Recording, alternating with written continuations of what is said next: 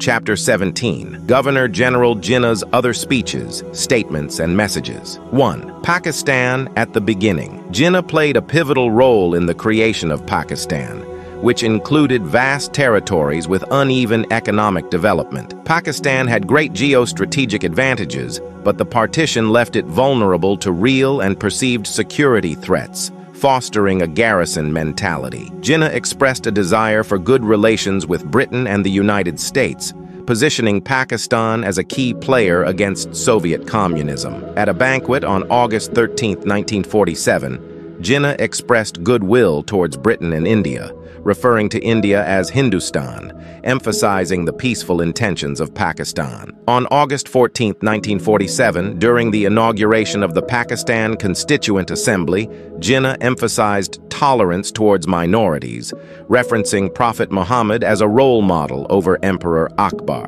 Jinnah's August 15, 1947, message focused on peace within and outside Pakistan, reiterating the importance of treating minorities well. His aid message on August 18, 1947, acknowledged the sacrifices made for Pakistan's creation and emphasized the protection of Muslim minorities in India. 2. Handling of partition and refugees. Despite his earlier calls for peaceful coexistence, Jinnah blamed the violence and refugee crisis on a conspiracy by the Indian leadership. This one-sided narrative ignored the atrocities committed by Muslim leaders and militias since March 1947. His late visit to the Walton relief camp and the alleged regretful statement, "My God, what have I done?" reflected a delayed acknowledgement of the suffering caused by partition. His selective narrative portrayed Pakistan as a victim of conspiracies, ignoring the complex realities of the communal violence that plagued both India and Pakistan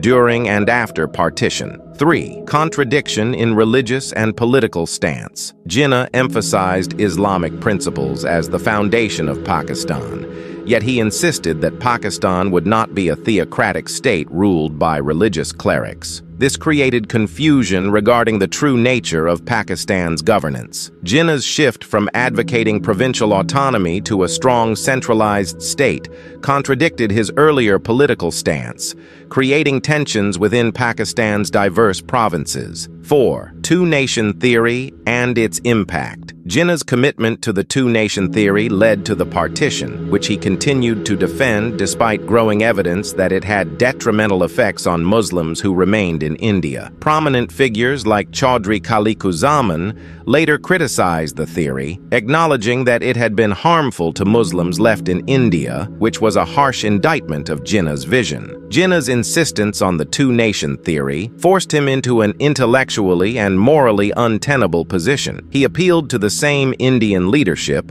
which he had previously condemned, to protect Muslims in India, showing the contradictions in his rhetoric.